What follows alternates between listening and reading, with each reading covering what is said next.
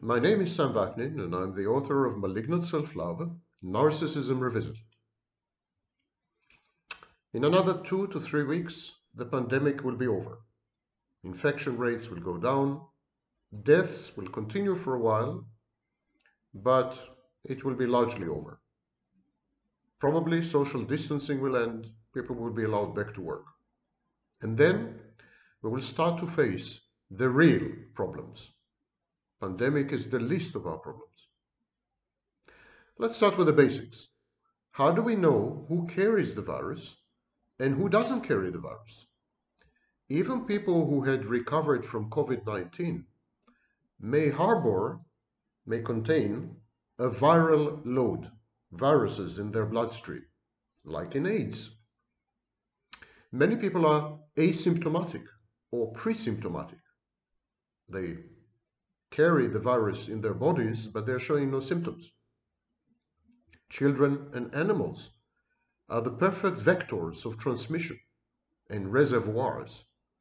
So our own children, and to some extent possibly our pets, might be the most threatening factors in our lives. We have no idea if the virus is endemic, like the flu, in other words, if it will recur time and again, or if the virus will mutate into oblivion, like its cousins, SARS and MERS. We don't even know if the virus is susceptible to ambient temperature and humidity. In other words, we don't even know if the virus is seasonal. The experience in Singapore actually indicates that it is not. Okay, you say, but there's bound to be a vaccine. The vaccine will be available in 2 years as a minimum, possibly 3.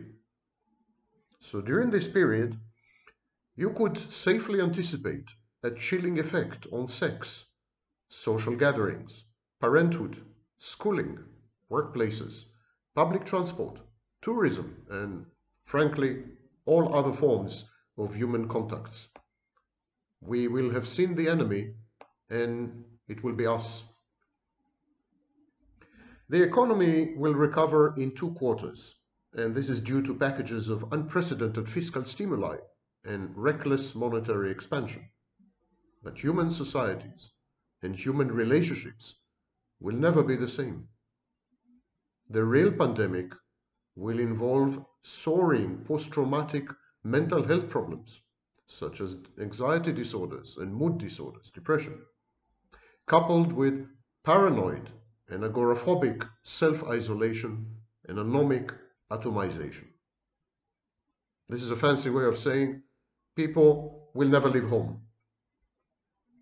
Technology and climate change, for example, rising sea levels, will exacerbate all these trends until we either disintegrate into the zombie apocalypse or in a backlash we reboot our civilization to render it less narcissistic and less psychopathic. COVID-19 is an opportunity to make our choice. As a species, we have been running out of time for a long time now. Why has all this happened long before COVID-19?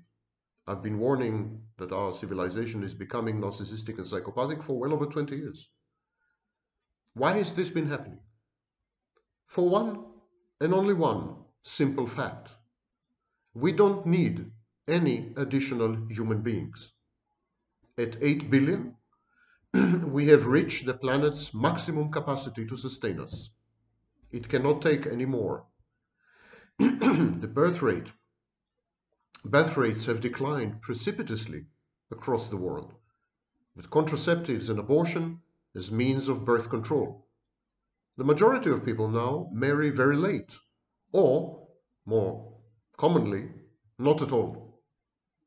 Procreation is dead as we transition to the age of solitary recreation, from procreation to recreation. Most of our social institutions are in trouble because our social institutions were rendered obsolete by this tectonic shift. If we don't need children, we don't need most of our institutions. There is no further need for marriage, monogamy, sexual exclusivity, family, parenting, love, intimacy, long-term relationships, and non-casual, emotionally meaningful sex. All these have to do with children and the raising of children. Gender roles have been effectively abolished, as men and women act and think exactly the same way, disparate genitalia notwithstanding. Today we have a uni-gender world. There's only one gender with different genitalia. Since we don't need to procreate, we don't need to have children, there is no reason to cohabit, no reason to bond, to form attachments. Technology rendered us utterly self-sufficient. We don't need anyone. Casual sex is an ample solution to our urges, and it is soon to be replaced by humanoid sex dolls and holographic porn. The very concept of society is antiquated. Society was meant to provide a safe environment for the raising of children and for the transfer of wealth to future generations. But there are no future generations, so there's no need for society. The individual is now the only viable organizing principle, which would explain the all-drowning tsunami of grandiosity and disempathic egotism that is sweeping across the globe indiscriminately. The individual is king. Damn the rest. Indeed, language itself has to adapt. There is no future without children, only an everlasting carpe diem hedonistic present. It is no wonder that mindfulness is all the rage. And so all this leads to an explosion in casual sex. Instances of casual sex will erupt after the pandemic is over. But too much casual sex can impair your ability to associate sex with intimacy. If you do it with strangers often enough, your own partner is rendered just another stranger, a statistic. One-night stands become the norm, and how you think about sex is molded by them. You see, habits mold our neuroplastic brain. Meaningful relationships become impossible in a world of meaningless, physical, often drunk sex. You bond to your mate in every way except sexually. People under the age of 35, the generations of hookups and dating apps, are already experiencing this self-inflicted disability whenever they try to have a more significant liaison. They're incapable of forming long-term relationships. They keep failing, they keep trying, they keep failing. Here are some psychosexual rules to follow in order to mitigate this risk. First of all, never spend too much time with your casual sex partner before you hit the sack. Time shared engenders attachment and intimacy, and transforms what should have been a harmless one-off experience into a more meaningful variant, replete with budding emotions such as affection or even gratitude. If you spend too much time with your casual sex partner, you are not having casual sex, you're beginning to have meaningful sex. Confronted with these mixed signals, our brains react by linking casual sex to intimacy. Henceforth, you will pursue intimacy only in bars and via occasional romps. From that moment on, if you linger with your sex partner too long, you develop intimacy and friendship and gratitude and affection and comfort and support, then you will connect in your mind casual sex with intimacy, and you will not be able to have intimacy outside casual sex. Second rule, exclude certain sex acts. Reserve certain sex acts only for your loved ones. Don't do absolutely everything with everyone, promiscuously and indiscriminately. Refuse to realize all the sexual fantasies of your casual sex partner. You should always maintain an island of exclusivity, an oasis of uniqueness. Your body should be used in order to tell your intimate partner how special he or she is to you. If there is nothing you hadn't done before with total strangers or acquaintances, in which way can you make your mate feel chosen and unprecedented in your sex life? If you've done everything with everyone, then you can do nothing with your chosen one. And the last rule is, don't have too many one-night encounters too often.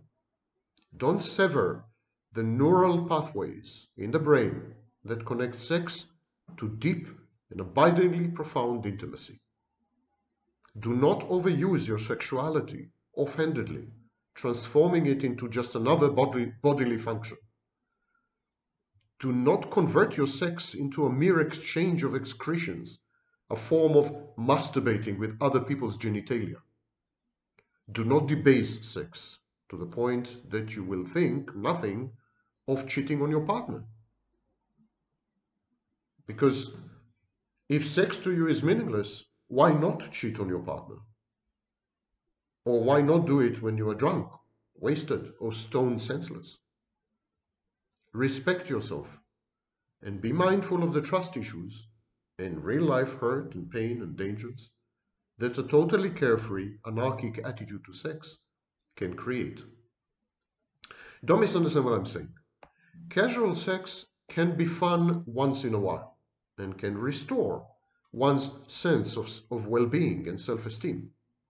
If it conforms to one's values and upbringing, casual sex is egosyntonic and not disruptive. There's nothing wrong with casual sex inherently. But like everything else in life, overuse can be detrimental to your psychological health and to your ability to nurture a future connection with that other special person. You can overdose on casual sex like you can overdose on water. Recent statistics show that young men have 6 and young women a little over 4 casual sex encounters a year. Women are catching up to men. And this is way too much. It is toxic. It will ruin your future.